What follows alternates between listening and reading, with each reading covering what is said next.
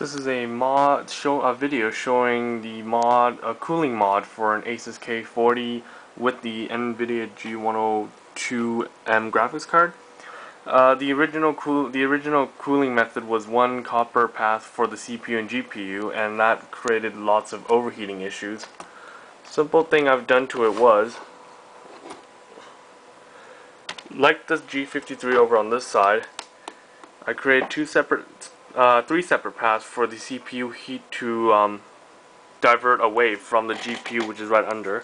So one of them is one aluminum path, which goes from this the CPU and bypasses the GPU to the fan, and small little aluminum strips as well to divert more heat away.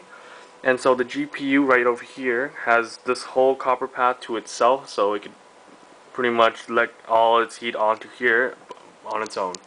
And I'll show you a video of its idling and after demanding tasks temperatures.